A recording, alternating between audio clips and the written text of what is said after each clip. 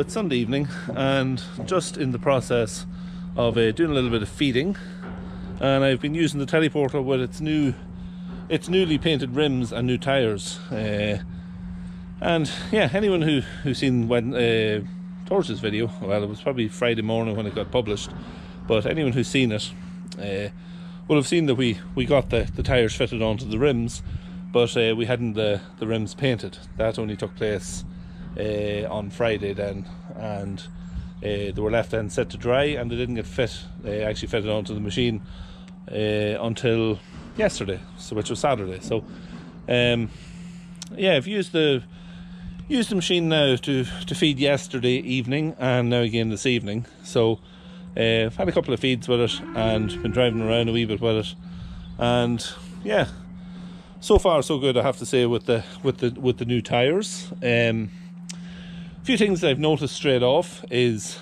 obviously I said the other day the machine was going to be a little bit taller off the ground, and it is.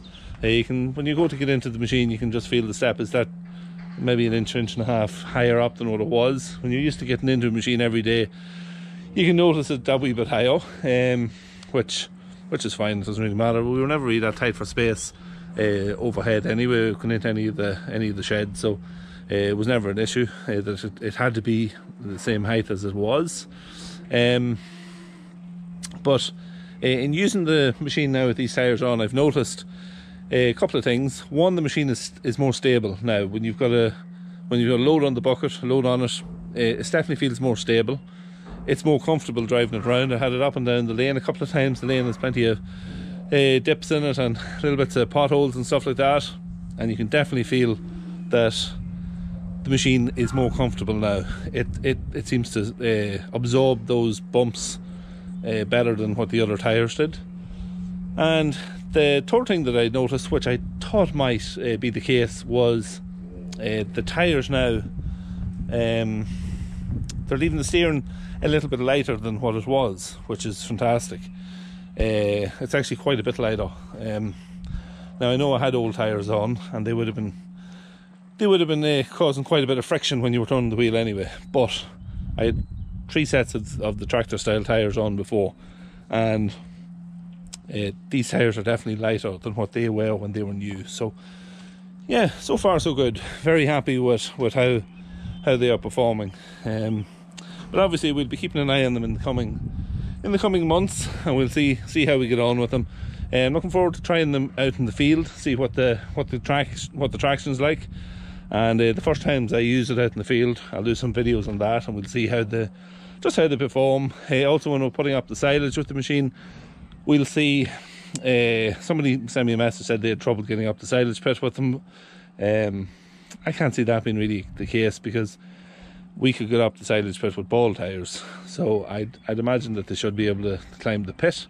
In any case, we have a set of jewels that goes on anyway, so yeah, we'll see how it works on the pit as well, and we'll keep an eye on it as we're going along. So it's part of a number of different bits of jobs that we have to do on the teleporter in the coming weeks and maybe coming months. We're going to do a bit of tidying up on it. You can see the tank here. Well, that's not dust, that's just faded. It's starting to go white, so it should be John Deere green. So we're going to paint it. It should be the same colour as this here. Now there is a bit of dust on the panel, on the side panel of the boom, but it should be a similar colour to that. So we're going to paint. There's a little step that goes on. We're going to paint the step and the diesel tank, and just generally a bit of tidying up on it. There's new skins to go on the mudguards. Over the years, they're on it from new, these, and over the years it's been bought a few times and reversed into things, and as can happen. So we're going to change all the skins, put a new set of skins right around on it, and yeah, just generalise a bit of painting here and there, and tidying up where it needs it, because it is a good machine, and with the way farming is at the minute, it's hard to justify spending a whole lot of money on machinery. So spending a few thousand on tidying something up maybe might be more in line than going the other way and changing machines. So yeah, it's just something that has to be done. There's also a little first real mechanical issue that we've had we have this machine now almost 13 years, and the first little mechanical issue showed its face in the last few weeks, probably within the last month or so. Now it hasn't stopped us using it, but every now and again there's a light comes on and it's thrown up that it should be a sensor on the machine, sensor on the engine. Now the sensor, we've changed it. It's working fine. It's to do with temperature. The machine isn't overheating, and it's shown now that it's looking like it's a wiring fault. So we're going to have to follow the wires back to in the loom and see what's wrong. There's obviously maybe a break in a wire or something like that. So we have looked a little bit, but we have to spend a bit more time. We'll get that sorted as well before the silage is done. But overall, it's been a very good machine. Has given very little trouble. There's around 7,000 hours on it, and like all we've ever had to do is replace hoses on it. There was a seal went on one of the rams inside the boom one time, so we had to dismantle the ram and fix the seal.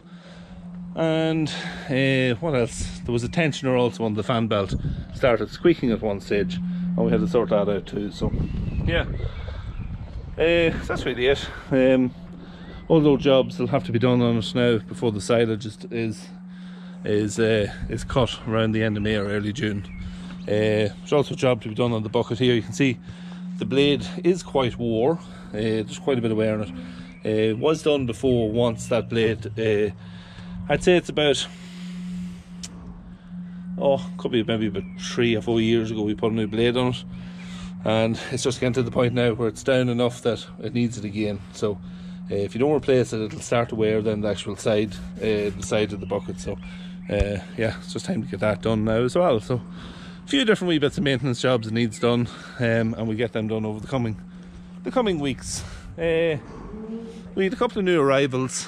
You can't really see them here at the minute. They're down the bottom of the field, and I don't think, no, you're supposed to be able to zoom on this camera, but it's not happening at the minute. No, you can't see them. They're down there. There's 2 cows we had calved over the last few days. 2 lovely calves, everything fine. And we also had an Irish Draft male that's out there with them as well. She foaled this morning, so I'll see. I'll maybe try and get a bit of footage of that tomorrow and put a little video up of the mare and foal. So yeah, it's all happening again on the calving front. Hopefully now they keep going. Once they've started calving, we get them finished. So anyway, that's it. Gonna go finish off the feeding. As always, thanks for watching, and we'll see you in the next one.